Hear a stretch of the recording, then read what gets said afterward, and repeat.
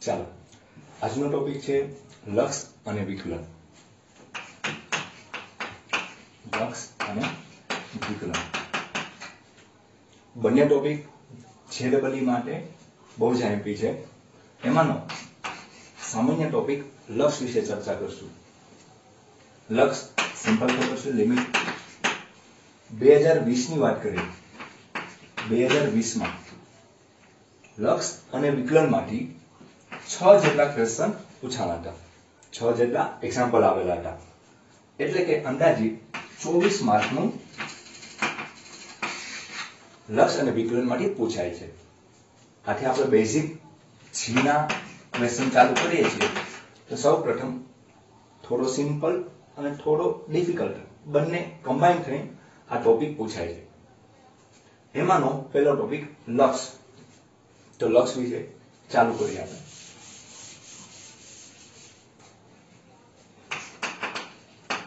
Limit.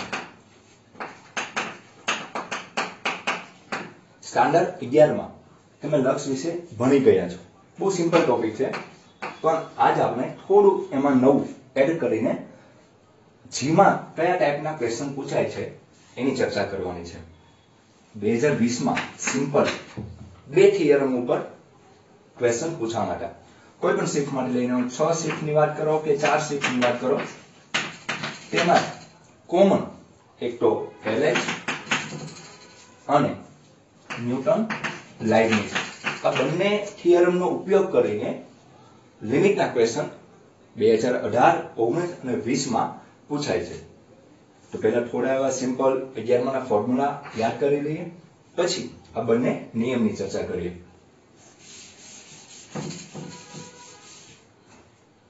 બહુ simple તમને ખબર જ છે લિમિટ વિશે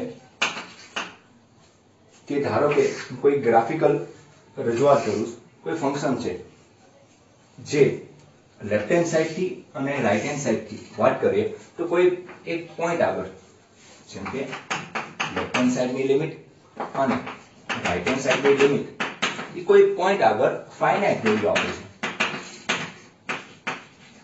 ફાઇનાઇટ વેલ્યુ જો કોઈ પોઈન્ટ આગળ ફાઇનાઇટ વેલ્યુ આપતી હોય તો એનું લક્ષ અસ્તિત્વ ધરાવે છે, એટલે કે એક્ઝિસ્ટ કરે એવું કહી શકાય આપણે. તો સિમ્પલ તમને ખબર હશે, આવી લોજિકલ વ્યાખ્યા તમે ભણી હશે. x → a plus function of x is equal to a minus function of x. આ બાજુ માઇનસ લખો તો આ બાજુ પ્લસ, રાઈટ હેન્ડ સાઈડ અને લેફ્ટ હેન્ડ સાઈડ. કોઈ ફંક્શનની વેલ્યુ ફાઇનાઇટ આવી જોઈએ તો એનું લક્ષ અસ્તિત્વ ધરાવે છે એમ કહી શકાય. તો બહુ સિમ્પલ વસ્તુથી ચાલુ કરશું. બેઝિક વ્યાખ્યા ખબર જ છે બધાને, બટ એના થોડાક સૂત્ર જોઈ લઈએ 11 માના, પછી આપણે આગળ જોઈએ.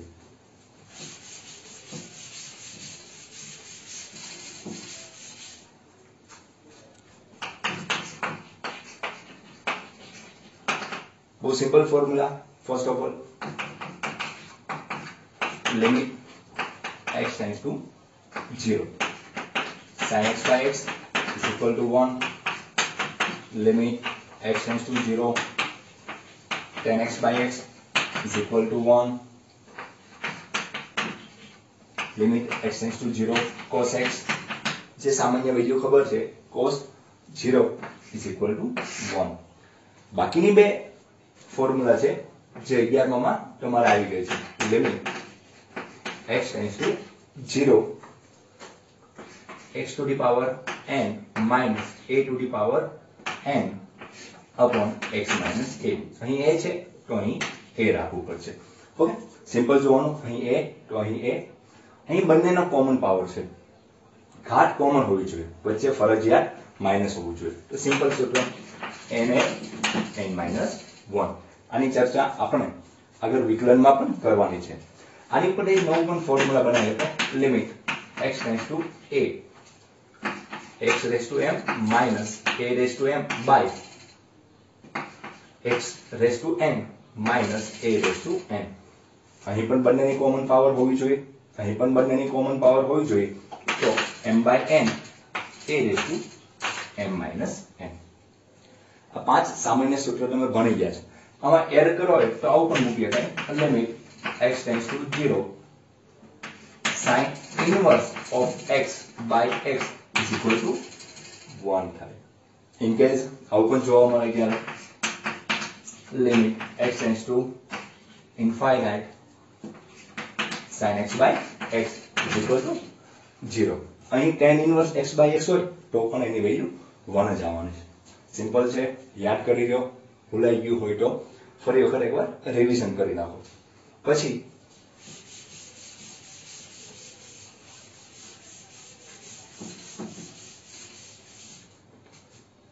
ફોર્મ્યુલા છે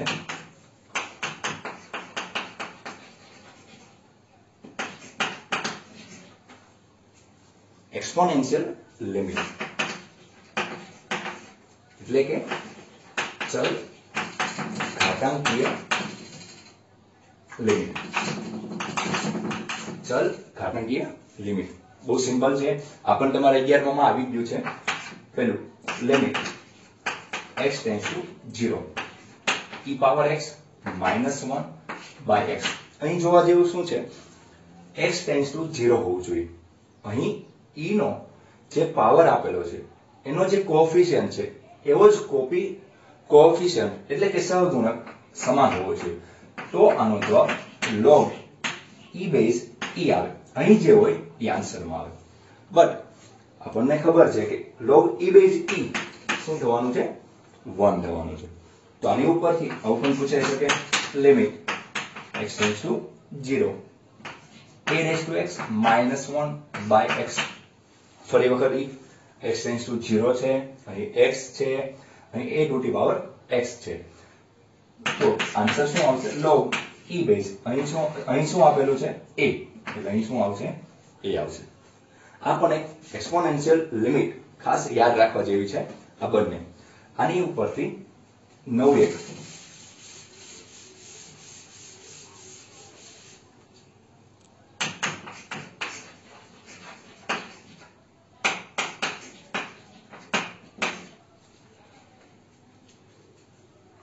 લિમિટ લઘુગુણકીય લિમિટ લોગેરિધમ. બહુ સિમ્પલ એવું છે. આ પણ તમારે એનસીઈઆરટી ની 11મા ધોરણની બુકમાં આવે છે. Limit x tends to 0 log 1 plus x by x. x tends to 0 હોવો જોઈએ, અહીં x હોવો જોઈએ, અહીં x. x નો જે સહગુણક હોય એવો અહીં સહગુણક હોવો જોઈએ. તો એનો આન્સર આવશે 1. Suppose limit x tends to 0 log of 1 minus x by x. અહીં કોએફિશિયન્ટ -1 છે, અહીં -1 હોય તો પણ એનો આન્સર શું આવશે, 1 આવશે. અને અહીં જો માઇનસ ના લખો તો આન્સર આવશે -1. બહુ સિમ્પલ એવું સૂત્ર છે. બંનેના કોએફિશિયન્ટ સમાન હોવા જોઈએ એટલું ખાસ યાદ રાખવાનું જરૂર છે. મોસ્ટ ટાઈમલી સૂત્ર છે, ખાસ યાદ રાખજો. કારણ કે આપણે જીના જે ક્વેશ્ચન કરશું એમાં આ સૂત્રનો ઉપયોગ થશે. ઓકે, હવે એના પછીના બે આઈએમપી થિયરમ જે આપણે વિડિયો લેક્ચરની શરૂઆતમાં વાત કરી હતી, LH and NL. ઓકે, તો હવે એની શરૂઆત કરીએ. LH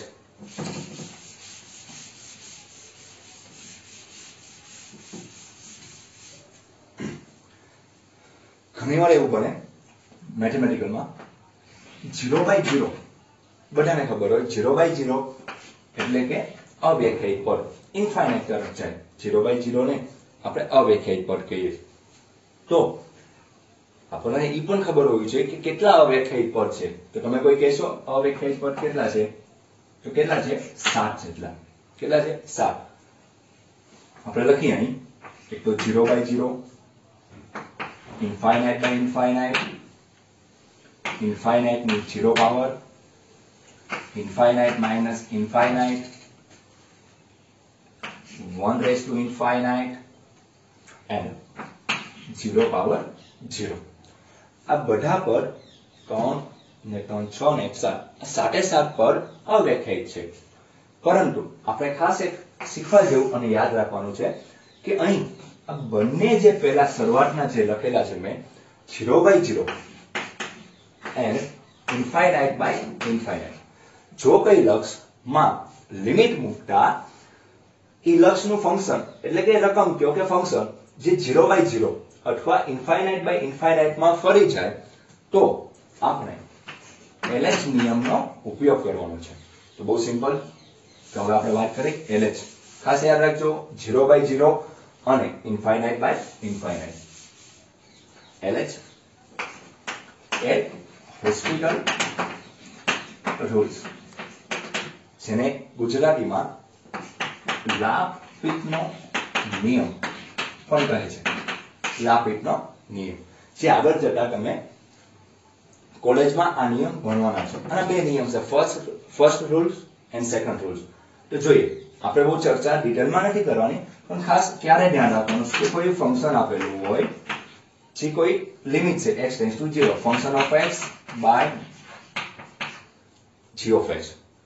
જો આમાં વેલ્યુ મૂકતા g of x = 0 બની જતું હોય, અથવા f of x પણ 0 બને, એટલે કે 0/0 અથવા infinite/infinite નું પદ બને. એક્ઝામ્પલ તરીકે સમજાવું તમને, તો લિમિટ x → 0 sin x/x. તો અહીંયામાં લિમિટ મૂકો તો sin 0/0, એટલે કે કયું ફોર્મ બન્યું? 0/0 નું, જેનું લક્ષ અસ્તિત્વ ધરાવતું નથી. તો એ પ્રકારના એક્ઝામ્પલને સોલ્વ કરવા માટે LH નિયમનો ઉપયોગ થાય છે. બહુ સિમ્પલ વસ્તુ, ખાસ ધ્યાન રાખવાનું. જો કોઈ છેદ 0 બનતો હોય, અંશ 0 બને તો કોઈ પ્રોબ્લેમ નથી આવતો, પણ કોઈ છેદ 0 બનતો હોય, અથવા 0/0 નું ફોર્મ આવતું હોય, અથવા infinite/infinite નું ફોર્મ આવતું હોય, ત્યારે LH નિયમમાં કંઈ જ નવું નથી કરવાનું. ખાસ ધ્યાન રાખજો. ધારો કે કોઈ વેલ્યુ આવે, તો તમારે શું કરવાનું છે કે ધારો કે આનો વેલ્યુ 0 થઈ જાય, તો લિમિટ x → 0, ફંક્શન નું એક વખત વિકલન કરી નાખવાનું છે. એટલે કે ખાસ ધ્યાન રાખજો, ફંક્શન નું અંશમાં જે ફંક્શન આપેલું હોય એનું એક વખત વિકલન, છેદમાં જે ફંક્શન આપેલું એનું એક વખત વિકલન. યાદ રાખજો, કોઈ પણ ભાગાકારનો નિયમ નથી વાપરવાનો. બને ત્યાં સુધી કોઈ ભાગાકારનો કે ગુણાકારનો નિયમ વાપરવાનો નથી, ખાસ વિકલન કરવામાં. ફંક્શનનું અંશમાં વિકલન કરી નાખો, છેદમાં વિકલન કરી નાખો, અને g of x ≠ 0 બને, એટલે આપણને કોઈ ફાઇનાઇટ વેલ્યુ મળે. જો ફરી વખત g x 0 બનતું હોય, તો ફરી વખત એક વખત વિકલન કરી નાખવાનું. પરંતુ 11મા સ્ટાન્ડર્ડમાં તમારે બે વખત વિકલન કરવાની જરૂર પડે એવા એક્ઝામ્પલ ના આવે. એટલે ખાસ ધ્યાન રાખજો, કોઈ ફંક્શન એટલે કે કોઈ લિમિટ એક્ઝિસ્ટ ના થતી હોય, એટલે કે 0/0 નું ફોર્મ આવતું હોય, અથવા infinite/infinite નું ફોર્મ આવતું હોય, ત્યારે LH નિયમનો ઉપયોગ કરીને એક્ઝામ્પલ સોલ્વ કરી શકાય છે. એમાં કરવાનું બીજું કંઈ નથી. ખાસ શું ધ્યાન રાખવાનું કે ફંક્શનનું ઉપર એક વખત વિકલન કરી નાખવાનું અને નીચે એક વખત વિકલન કરી નાખવાનું. જેમ કે આ સિમ્પલ એક્ઝામ્પલ આપણે લખેલો છે, આ તમે જાણો છો કે આનો આન્સર 1 આવે છે, પરંતુ તમને 11મા સ્ટાન્ડર્ડમાં ના ખબર હોય કે આનો આન્સર 1 કઈ રીતના આવે છે. તો આપણે જોઈએ. આપણે હમણાં વાત કરી કે આપણી રકમ આ પ્રકારની છે, લિમિટ x → 0 sin x/x. આમાં લિમિટ મૂકીએ તો sin 0/0, એટલે કે 0/0, એટલે કે કયું ફોર્મ આવી ગયું? 0/0 નું. આથી આપણે કયા નિયમનો ઉપયોગ કરશું? LH. ટૂંકમાં બોલશું LH નિયમનો ઉપયોગ કરતા. તો LH નિયમનો ઉપયોગમાં શું શીખ્યા આપણે હમણાં? કે ફંક્શનનું એક વખત વિકલન કરી નાખવાનું. અંશનું અંશમાં વિકલન, છેદનું છેદમાં વિકલન. લિમિટ x → 0, sin x નું વિકલન cos x, અને x નું વિકલન 1. હવે ફરી વખત લિમિટ મૂકીએ તો cos 0/1, cos 0 1, તો 1/1 = શું આવશે? 1 આવશે. આથી આપણે 11માં સીધું યાદ રાખ્યું હોય કે sin x/x, લિમિટ x → 0 હોય, તેનો આન્સર શું આવે છે? 1. પણ એ કયા નિયમનો ઉપયોગ કરીને આવ્યો હતો? LH રૂલનો ઉપયોગ કરીને આવ્યો હતો. બહુ સિમ્પલ અને IMP નિયમ છે, ખાસ ધ્યાન રાખજો. 2019માં આ નિયમનો ઉપયોગ કરીને બધી શિફ્ટમાં આ પ્રકારનો એક્ઝામ્પલ પૂછાયેલો હતો. ખાસ ધ્યાન રાખવા જેવું. હવે આની પછીનો બીજો અને મોસ્ટ IMP નિયમ જેની ચર્ચા કરીએ, અને પછી આપણે એક બે ટ્રીકની વાત કરીએ, અને પછી આપણે એક્ઝામ્પલ 2018, 19 અને 20માં કયા ટાઈપના લિમિટમાંથી પૂછાઈ ગયા એની ચર્ચા કરીશું. ચાલો ખાસ ધ્યાન રાખજો, આ નિયમની ચર્ચામાં કોઈ સૂત્ર તરીકે પાકું નથી કરવાનું. ખાસ શું યાદ રાખવાનું કે જો કોઈ 0/, ખાસ ધ્યાન રાખજો, 0/0 અને ઇન્ફાઇનાઇટ સ્વરૂપ આવે એટલે કે અંશનું એક વખત વિકલન, છેદનું એક વખત વિકલન કરીને લિમિટ પાછી મૂકી દેવાની એટલે આન્સર મળી જશે. ઓકે, ચાલો એની પછીનો નિયમ, આનો ફોર્મ્યુલા કહીએ, નિયમ ના કહીએ, આપણે ફોર્મ્યુલા કહીએ.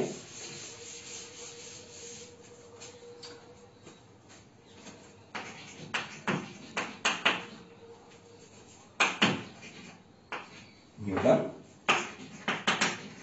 લાઇબનીઝ ફોર્મ્યુલા. કયો નિયમ છે? Newton લાઇબનીઝ formula. આ પણ એક બહુ મોસ્ટ આઈએમપી ફોર્મ્યુલા છે જે લિમિટમાં વપરાય છે. ખાસ ધ્યાન રાખવાનું, 2020 માં એક આ ટાઈપનો ક્વેશ્ચન પૂછાનો હતો. કોઈ અહીં લિમિટ આપેલી હતી, કોઈ અહીં લિમિટ આપેલી હતી અને કોઈ ફંક્શન આપેલું હતું. સપોઝ કોઈ પણ ફંક્શન છે dt અને આનો ઉપયોગ કરીને આન્સર માંગેલો હતો. પણ ખાસ ધ્યાન રાખવા જેવું હતું, આ ક્વેશ્ચન સંકલનમાંથી નહોતો પૂછાનો, આ ક્વેશ્ચન લિમિટમાંથી પૂછાનો હતો. આ જે એક્ઝામ્પલ છે એ લિમિટમાંથી પૂછાનો. એટલે ખાસ ધ્યાન રાખજો કે ઇન્ટિગ્રેશન જોઈ જાવ એટલે સંકલનનો જ ક્વેશ્ચન હોય અથવા એક્ઝામ્પલ હોય એવું માની લેવાની જરૂર નથી. લિમિટના અમુક એક્ઝામ્પલ માં સંકલન આવે છે. આથી ન્યૂટન લાઇબનીઝ થિયરમનો ઉપયોગ કરીને જ્યારે લક્ષમાં સંકલન જેવું આપેલું હોય અથવા સંકલનની નિશાની આપેલી હોય ત્યારે ન્યૂટન લાઇબનીઝ થિયરમનો ઉપયોગ કરશું. સિમ્પલ જોઈ લઈએ પહેલા આ ફોર્મ્યુલા કઈ રીતના ઉપયોગ થાય છે, પછી આપણે એની ચર્ચા કરીશું. સપોઝ કોઈ તમને ફંક્શન આપેલું છે l of x is equal to limit of g of x, અહીં લખી નાખીએ આપણે h of x. લિમિટ પણ ફંક્શનના સ્વરૂપમાં છે એટલે કે x ના સ્વરૂપમાં છે, કોઈ કોન્સ્ટન્ટ લિમિટ નથી. અહીં આપણે લખી નાખીએ f of t dt.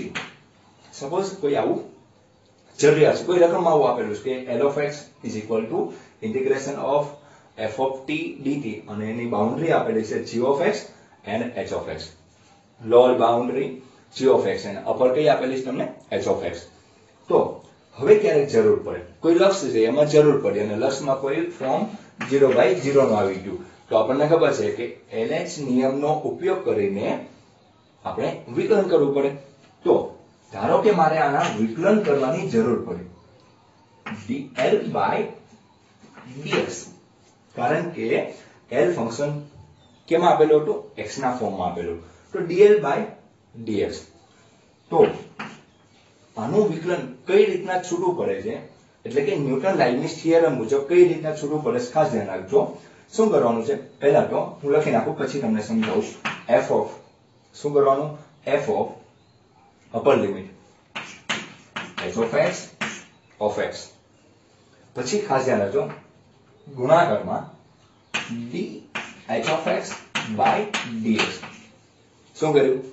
ફંક્શનમાં જ્યાં t હતો ત્યાં h of x મૂકી દેવાનું એટલે કે આખું ફંક્શન મૂકી દેવાનું અને ઉપરની લિમિટનું x ની સાપેક્ષે એક વખત વિકલન કરવાનું છે. ખાસ ધ્યાન રાખજો. પછી વચ્ચે નિયમના માઈનસ ફંક્શન ફરી વખત મૂકવાનું, ફંક્શન નીચેની limit g of x and હવે ખબર પડી ગઈ છે કે d g of x by dx. આપણે x લખી નાખીએ. ઓકે, બહુ સિમ્પલ વસ્તુ છે. ખાસ ધ્યાન રાખજો કે શું કરવાનું, ક્યારેક લક્ષમાં એવા એક્ઝામ્પલ પૂછાય છે કે જેમાં સંકલનનો ઉપયોગ કરેલો હોય છે ત્યારે ખાસ ધ્યાન રાખવાનું કે કોઈ ફંક્શન છે જે લિમિટ આપેલી છે f of t dt આપેલું છે તો એનું વિકલન કરવાની જરૂર પડી. તો શું કરવાનું? ફંક્શનમાં પહેલા h of x મૂકી દેવાનું, અપર લિમિટનું વિકલન કરી નાખવાનું, માઈનસ ફંક્શનમાં નીચેની લિમિટ મૂકી દેવાની અને નીચેની લિમિટનું એક વખત x ની સાપેક્ષે વિકલન કરવાનું. ખાસ મોસ્ટ આઈએમપી આ મેથડ છે. ખાસ ધ્યાન રાખજો 11માની ચોપડીમાં આવું કોઈ મેથડ નથી આપેલી, LH નિયમ પણ નથી આપેલો. ખાસ ધ્યાન રાખજો LH રૂલ અને ન્યૂટન લાઇબનીઝ ફોર્મ્યુલા આ બંને ખાસ ધ્યાન રાખવાનું છે.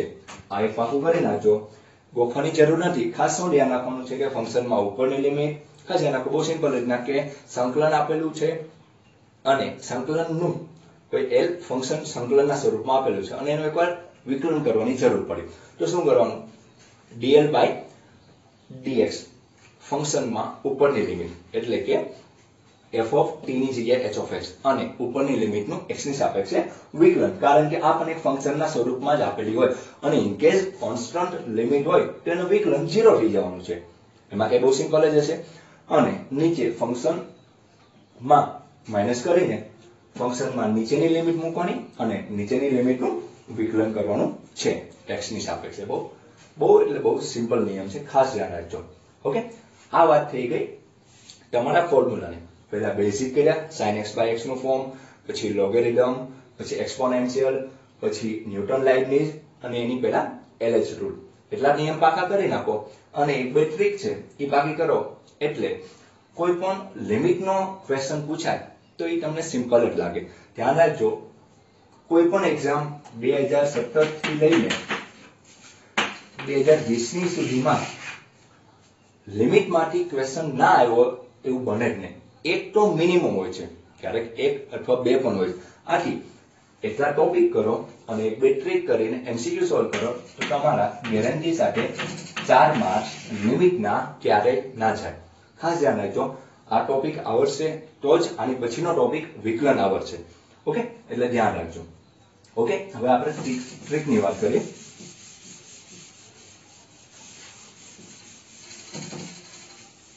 ચાલો,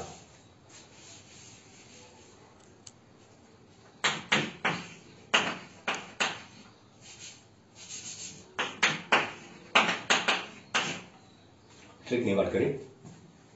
બહુ શોર્ટકટ છે સામાન્ય એવી. 1 plus x એની પાવર n આપેલી છે. n ની જગ્યાએ કોઈ પણ વેલ્યુ લઈ શકો, 2, 5, 10, 15. તો એનો આન્સર 1 plus nx લખી શકો ત્યારે x very very less than 1 હોય ત્યારે. ખાસ યાદ રાખજો, જો x એટલે લિમિટમાં x આપેલો જ હશે, જો x ખૂબ જ નાનો હોય, very very less than 1 હોય ત્યારે તમે 1 plus આ બંનેનો મલ્ટીપ્લિકેશન અહીં લખી શકો છો, એટલે કે ગુણાકાર સ્વરૂપે આ બંનેને દર્શાવી શકો છો અને એક્ઝામ્પલ સિમ્પલ બની જાય પછી સોલ્વ કરી નાખવાનો. ખાસ એક આ યાદ રાખજો. અને બીજા નંબરનું આ પણ મોસ્ટ IMP છે, આ એક યાદ રાખો તો ઘણા બધા સૂત્ર પાકા કરવાની જરૂર ના પડે. એ ટાઈપનું છે. જોઈએ, કોઈ લિમિટ આપેલી છે x ટેન્ડ્સ ટુ કોઈ પણ લિમિટમાં, અહીં પોઈન્ટ આપેલું છે, 0 છે, ઇન્ફાઇનાઇટ છે, 5, 10, 15 કોઈ પણ હોય, કોઈ પણ વેલ્યુ આપેલી છે અને કયા ટાઈપનું ફોર્મ હોય ખાસ ધ્યાન રાખજો, f of x ની પાવર g of x. એટલે આપણે કહી શકાય કે ચલ પદની માટે ચલ પદ હોય, એટલે કે ફંક્શન x નું છે એની પાવર ફંક્શન છે, કોઈ નવું ફંક્શન છે પણ બંને x ના સ્વરૂપમાં છે. કોઈ આ પ્રકારનું ફોર્મ નથી x નો સ્ક્વેર, તો ખબર પડી જાય કે ચલ પદની માટે અચલ પદ છે. પણ બહુ સિમ્પલ રીતના કહી શકાય તો x રેસ ટુ x નું ફોર્મ છે. કોનું ફોર્મ છે? x રેસ ટુ x નું ફોર્મ છે. ઓકે, તો આ પ્રકારનું જ્યારે લિમિટમાં રકમ જોવા મળે, કોઈ લક્ષનો એક્ઝામ્પલ હોય અને આ પ્રકારની રકમ જોવા મળે, કોઈ પણ હોય, તો આને સોલ્વ કરવાનું બહુ સિમ્પલ સૂત્ર, e પાવર લિમિટ, આ બધું e પાવરમાં x ટેન્ડ્સ ટુ, અહીં જે આપેલી હોય મેં એટલે જ લખ્યું નથી, 0 હોય, ઇન્ફાઇનાઇટ હોય, જે પણ હોય અહીં મૂકી દેવાનું, અહીં બ્લેન્ક રાખવું. શું કરવાનું, ઉપરની પાવર છે બાજુમાં વ્યાસ g of x અને function of x minus 1. Okay, આ સિમ્પલ અને મોસ્ટ IMP બીજા નંબરનું સૂત્ર. શું યાદ રાખવાનું, ખાસ ધ્યાન રાખજો કે કોઈ ફંક્શન ની માટે ફંક્શન એટલે કે બે ચલ પદ આપેલા હોય અને કોઈ લિમિટ આપેલી હોય તો એને સોલ્વ કરવા માટે e ની ઘાત માટે લિમિટ મૂકી દેવાની જે આપેલી હોય, g of x બાજુમાં મૂકી દેવાનું અને f of x માંથી એક બાદ કરી નાખવાનું. ખાસ ધ્યાન રાખજો, આ મોસ્ટ IMP ફોર્મ્યુલા છે, ખાસ ધ્યાન રાખવા જેવું છે. ચલ પદની માટે ચલ પદ, g of x બાજુમાં, f of x માંથી -1 લઈ નાખવાનું. ઓકે, હવે આપણે થોડા એક્ઝામ્પલ જોઈએ આ ટાઈપના. જેથી ખ્યાલ આવે કે આનો ઉપયોગ કેમ કરવાનો છે. ઓકે, સારું.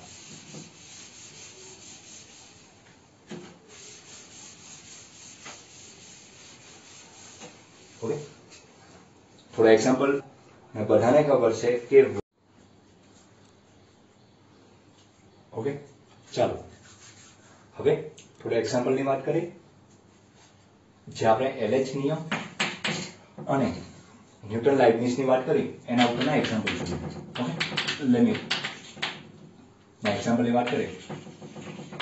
ક્વેશ્ચન અને લખી નાખીએ જી માઇન.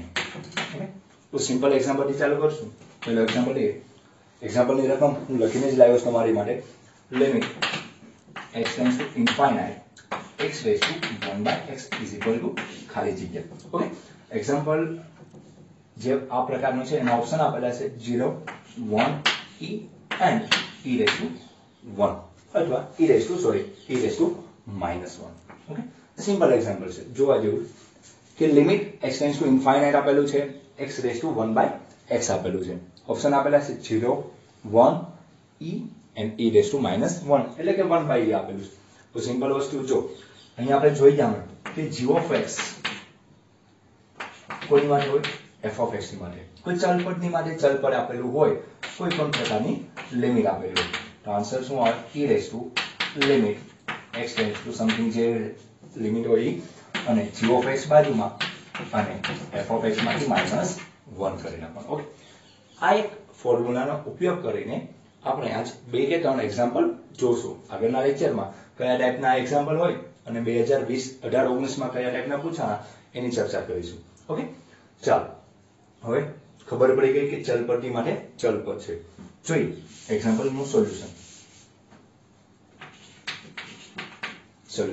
ચલપદની માટે ચલપદ સીધું ડાયરેક્ટ લખશું e rays two limit x tends to infinite.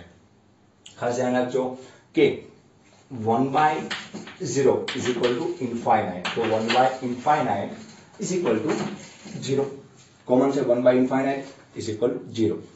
તો ઉપયોગ કરીએ અહીં શું કરશું? 1/x બાજુમાં, g of x બાજુમાં, f of x માંથી -1 એટલે કે f of x તરીકે કોણ છે અહીં?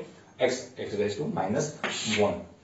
Okay, e power limit x tends to infinite x -1/x. હવે શું કરાય?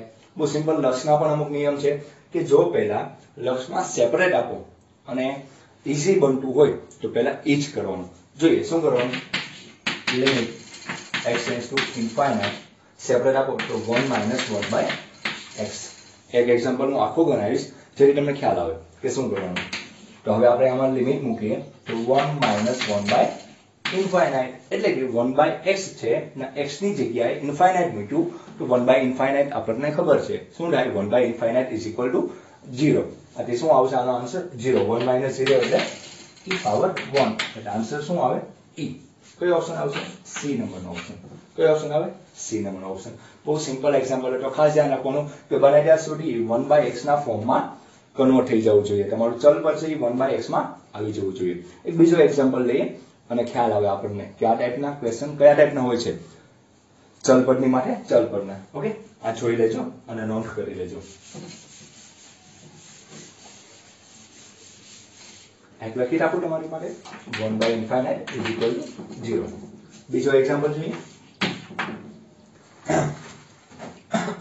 Sorry,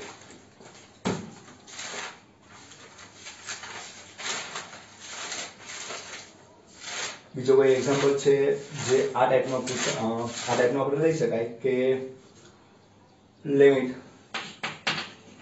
x tends to infinite x plus 3/x minus 1 raised to x plus 3 is equal to question mark e power square, e power 4 and e power -1. જૂના વર્ષના જીના પેપરમાં આવી ગયો છે. 2000 બહુ પાકું ખ્યાલ નથી પણ 2008 કે 10 માં આવી ગયો છે આ ક્વેશ્ચન. બહુ સિમ્પલ એવો પૂછાઈ ગયો. જોઈએ શું કરવાનું છે. ચલપદી માટે ચલપદ છે એટલે આપણો નિયમ ઘાત બાજુમાં લઈ નાખવાની.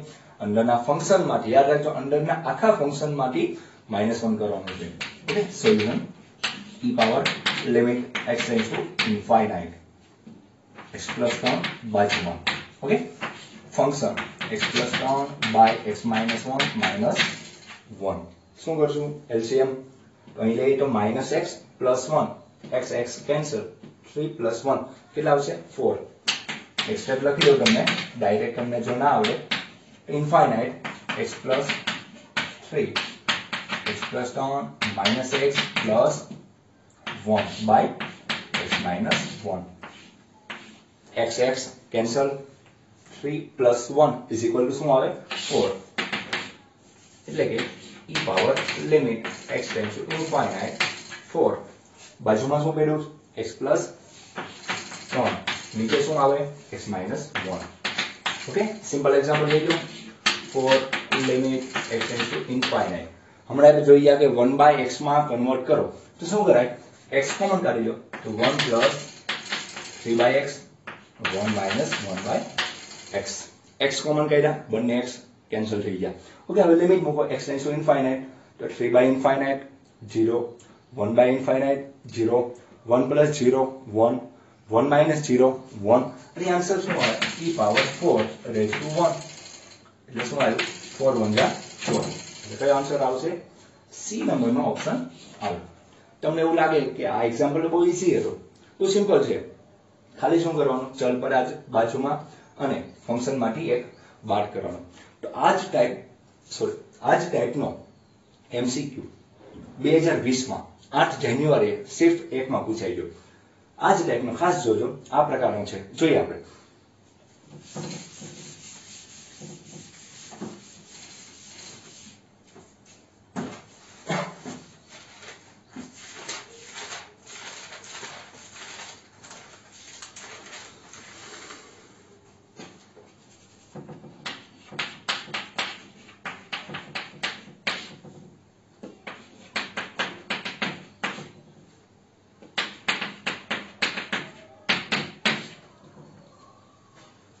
Sorry.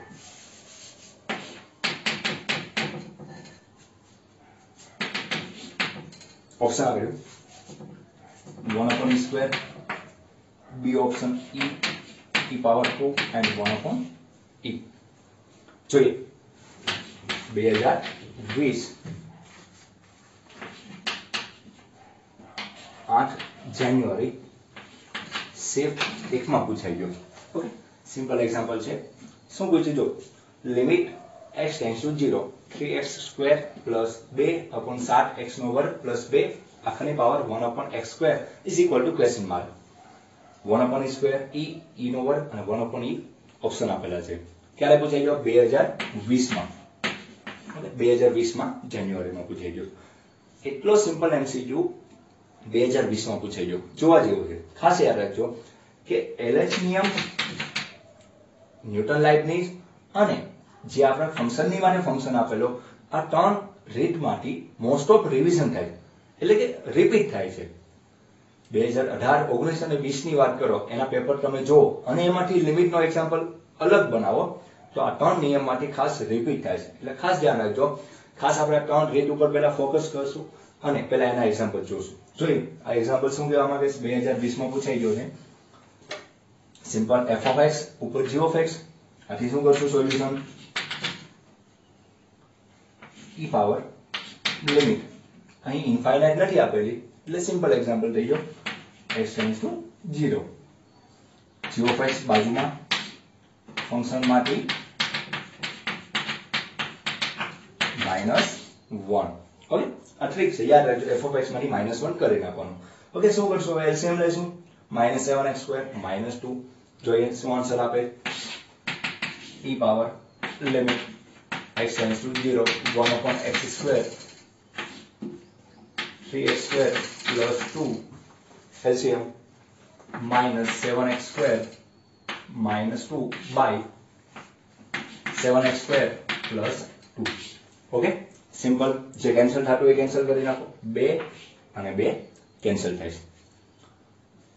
3 minus 7 એટલે શું આવશે? 4 આવશે, પણ ખબર છે -4 આવશે. Limit x tends to 0 -4 x² નીચે શું પડ્યું?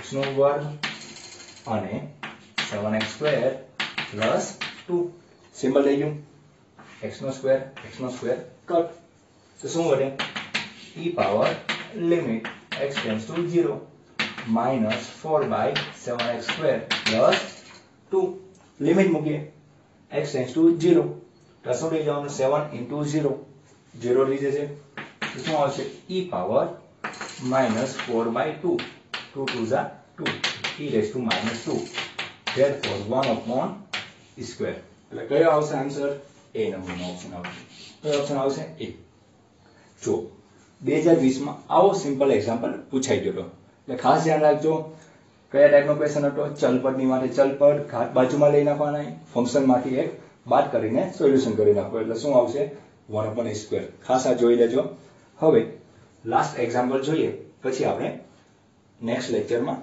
નવા એક્ઝામ્પલ સાથે ભેગા થશું ઓકે ખાસ નોટ કરી લેજો 2020 માં પૂછાઈ ગયો સાથે MCQ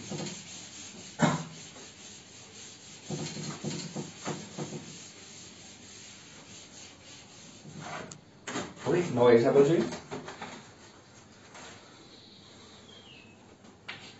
limit x tends to 5/2 sin x raised to 10x is equal to ખાલી જગ્યા ઓપ્શન આપેલા છે 0 1 e and e raised to -1 બરાબર સિમ્પલ શું આપેલું છે limit x tends to 5/2 sin x ની માટે 10x આપેલું છે ઓકે ઓપ્શન આપેલા છે 0 1 e and e -1 તો સિમ્પલ આપણે એક જ ટાઈપના એક્ઝામ્પલની વાત કરીએ એટલે ખ્યાલ આવી જાય ચલપદની માટે ચલપદ છે જોઈએ જાતે સોલ્વ કરજો હું તમને ગણાવી તો દઉં છું પણ જાતે સોલ્વ કરો તો ખ્યાલ આવે તમને શું કરવા માંગે છે એ રેસ્ટોર લિમિટ ખાસ ધ્યાન રાખજો 5/2 આપેલું છે x ટેન્ડ્સ ટુ 5/2 10x બાજુમાં ફંક્શનમાંથી એક બહાર જો હવે અહીં આવીને ઉભા રહી ગયા કોઈ સોલ્યુશન તો ના મળ્યું તમને કારણ કે હજી 5/2 મૂકો તો 10/2 ઇન્ફાઇનાઇટ બને છે એટલે ખાસ ધ્યાન રાખો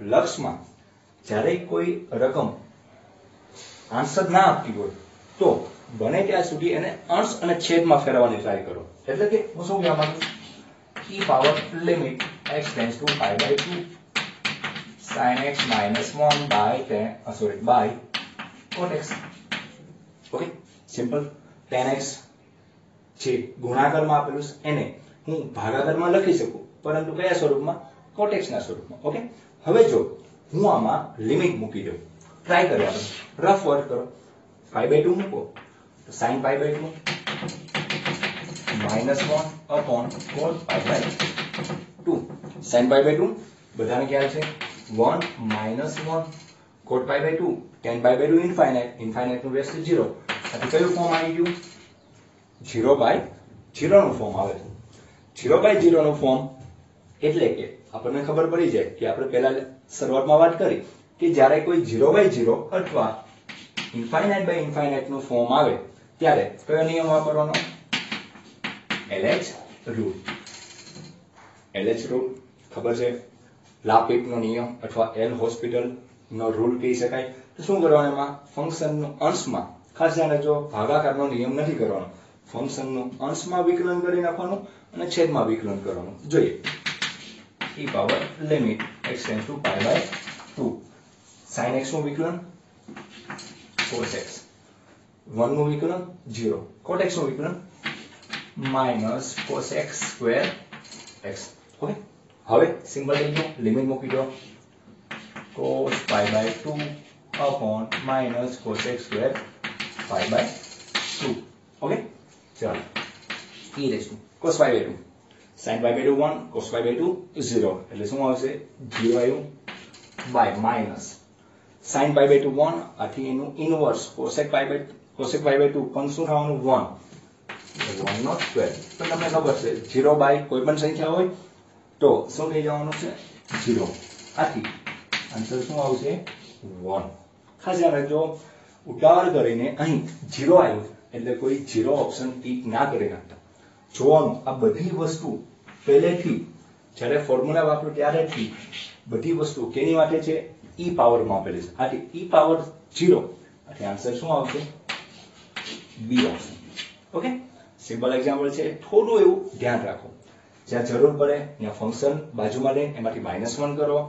જો એક્ઝામ્પલ સોલ્વ ના થાય તો અંશમાં અને છેદમાં મૂકી દો અને લિમિટ મૂકીને જોઈ જુઓ 0/0 અથવા ઇન્ફાઇનાઇટ બાય ઇન્ફાઇનાઇટ નું ફોર્મ બને છે તો LH નિયમ વાપરી નાખો, અંશનું વિકલન કરો, છેદનું વિકલન કરો, પછી પાછી લિમિટ મૂકી દો એટલે સિમ્પલ એક્ઝામ્પલનો આન્સર આવી જાય. ઓકે, ચાલો હવે નેક્સ્ટ લેક્ચરમાં આપણે આગળ જોઈશું, પણ એની પહેલા હોમવર્કમાં 2 એક્ઝામ્પલ આપું છું તમને. આ ટાઈપના છે, કોપી આ ટાઈપના છે. જો ના આવડે તો નેક્સ્ટ ટાઈમ હું તમને કરાવી આપીશ. ઓકે, ચાલો.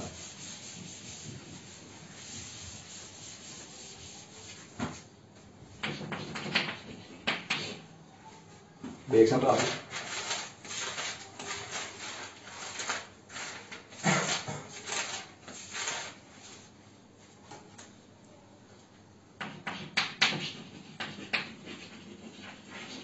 Value of limit x tends to infinite